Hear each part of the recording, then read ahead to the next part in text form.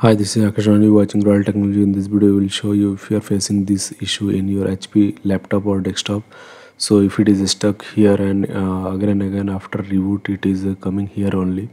So we have to check few things. So let's start the video. So first click on this restart button and this will restart your laptop. So once restart, we have seen that it is coming again here.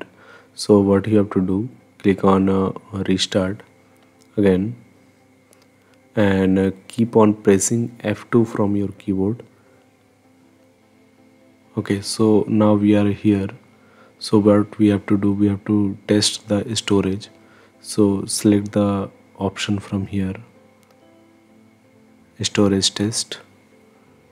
You can use the up and down arrow key from here and hit enter. Just select it and hit enter. Then you have to select these two options. So from here we are selecting the first, then this first or second. So from here first one. Now it is showing that hard disk is not detected.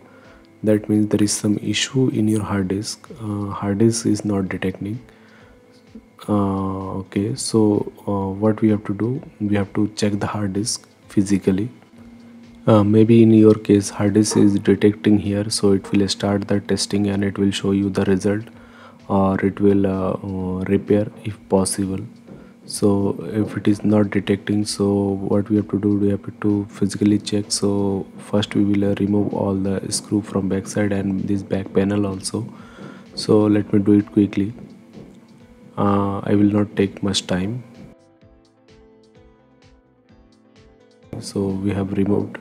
So right side, as you can see, this is a SSD connected here. So we have to remove this SSD and after cleaning we will put it back. So I have put it back. Cleaning, after cleaning I have put it back, and now we will check whether it is working or not. So as you can see, it is starting. So it is taking some time here. If you have any doubt, comment below. We will reply all the comments. And if you are new to our channel, do like, share and subscribe to our channel. And if anyone needs support, if anyone is facing this kind of issue, share the video with them. So now it is fully started, so I will shut down and then again I will start the laptop and check whether it is working or not. So now I have closed the backside panel and turn it again. So as you can see, it is loading now. Do like, share and subscribe to our channel if you are new to our video. Thanks for watching. See you in the next video.